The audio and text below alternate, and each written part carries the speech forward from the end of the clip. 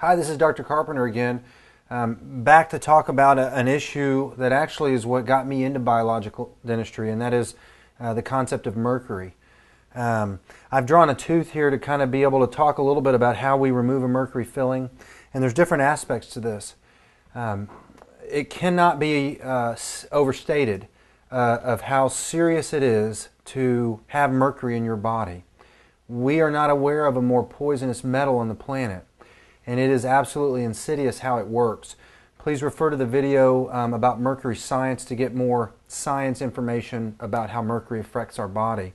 I wanted to talk a little bit about how we look at these mercury fillings and how we help get them out of people's bodies for them. One of the things that will happen before we ever start a procedure is a patient will meet and work with Melissa Russ. The people that we have the best results, the most predictable outcomes as far as improving overall health as a result of removing mercury, go through our full process. That means they will see Melissa Russ first in order to have a look at their blood chemistry, to do a blood analysis, a blood chemistry evaluation, so they can see what types of impacts mercury has had on the body. She sets nutritional protocols, sleep protocols, stress management protocols, and all these things, and basically gets the body working. There's different ways that people can try to remove metals. Melissa Russ has a video about her thoughts around chelation and how we get a patient prepared for metals, so I'll let you refer to that website to get more detailed information. We follow the Huggins protocol when it comes to removing mercury. Dr. Hal Huggins, over the course of his life, finessed and manipulated and changed his process a little bit all the time based on what he was reviewing with patients' blood chemistry to know what was the most effective. Some of the components of the Huggins protocol is to use intravenous vitamin C the day we remove mercury and also the following day.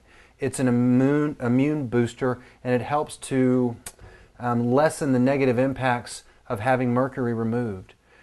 The number one priority when we're removing mercury with a patient is to keep it from getting in their bodies. We protect their air source, so we have a nose piece on them that they breathe through the entire appointment. Inhalation vapor from mercury removal is one of the most dangerous routes to be exposed to mercury with. I drew a picture of a tooth here so I could kind of show you a little bit about how we do it. But this is the mercury filling in the middle of a molar. When we actually remove a mercury filling, we don't just put our burr right in the middle and grind it out like this. The number of mercury atoms that's generated and released into the environment it's impossible to count, and every one of them can elicit a disease process in a patient. So it's something we take very seriously. As far as the physical removal of mercury, what I typically do with my burr is go just to the outside of that mercury filling, so we don't really touch the mercury, or we touch it as little as we have to, and we try to trough around that mercury filling so that we can ideally lift it out in a piece or a couple pieces, and that cuts down on the exposure with a patient.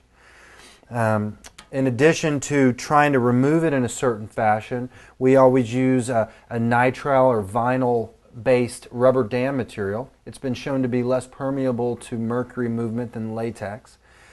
And there's many different aspects to the protocol we follow that we can discuss with you when you come in as a patient. The main thing I wanted to talk about is when we talk about how to replace the space that's left behind from having a mercury filling removed, we only advocate using safe materials. We only stock and keep the safest materials that are known for composite resins and things that are safely used for filling teeth. That's all we keep in our office. We routinely run compatibility reports on patients individually to find out what materials are most ideal for them. The way I've drawn this mercury filling, it's a one-surface filling kind of right down on the biting surface, but that's not the way they all are. Some mercury fillings extend out here, and out here. So when we go in and we look at this tooth, maybe 80-85% of the tooth has actually already been replaced by mercury. When we remove all that, there's very little tooth structure left. Sometimes, depending on the goals of the patient, we may try to place a stronger restoration. That's when we really depend on a compatibility report to know what's safe for people. If you're interested in making positive changes with your health, the research is undeniable. One of the great ways to get started with it is to have mercury removed. The reality is mercury in the mouth causes an exposure to us every second of every day. Mercury is one of the rare metals that is a liquid at room temperature, and it is always trying to return to that form. It is always off-gassing pure mercury atoms. We breathe them in, we swallow them. They do an incredible number of different negative things to our body. We think that one of the foundations to having good overall health is not having these types of poisonous metals in your mouth. Myself, my wonderful staff, Melissa Russin, we've all taken on a considerable amount of training and research in order to know what the safest process is for removing these things. And we're very happy to have you as a patient, and we're very happy to help remove your mercury safely.